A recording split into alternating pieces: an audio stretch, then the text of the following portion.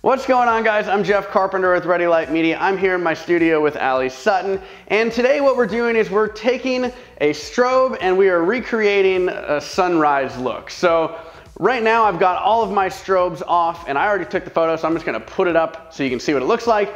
It looks like this, and it looks pretty crappy and dark. So what we're doing is we've got a strobe on the outside of this brand new door that I installed the other day, and I'm gonna create kind of the light that would happen in the morning if I was up early enough. So I've got a Westcott FJ400 battery powered strobe, probably about 15 feet out the door. I've got a half cut of CTO gel on there, and what that's doing is that's creating just a little bit of a warmer tone to kind of replicate that sunrise look. The other thing we're doing is it's shining through the window, which has these kind of slats in it. And that's creating kind of a gobo effect on the background. I've just got a V-flat world V-flat here that she's standing in that's kind of creating a corner of the, like kind of a corner of a room. And we've kind of got sort of a fitness look, you know, as if she just got up and she's about to go for a run or something like that. So let me show you once we turn this light on what that's gonna look like. And again, that's just gonna warm up the image. It's gonna look like it was sunrise, but it's not. As you can see outside, it's just kind of a gray overcast day, but you can really create this. It can be pitch black outside and you would get the same effect. I've got my strobe at the highest power, so it's a 400 watt second strobe, so it's a 400 watt second of light coming in here.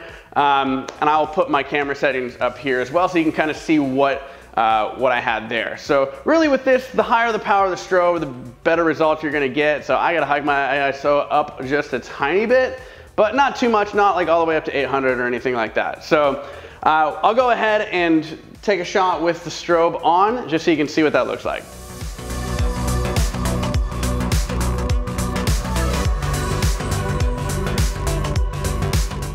All right, so we got some shots that I'm really happy with. It definitely looks like we woke up early, even though it's 4:30 in the afternoon. But one thing I like about this shot is I'm actually shooting at a little bit wider of wider of a focal length than I normally would.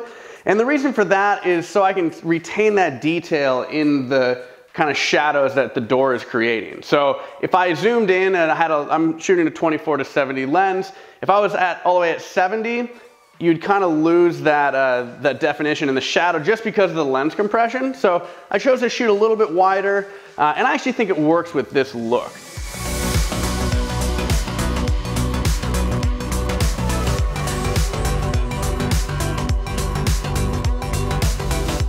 All right, so there you have it. That's how you can create a golden hour or sunrise look with just one strobe, some gels. You don't actually have to use the gels.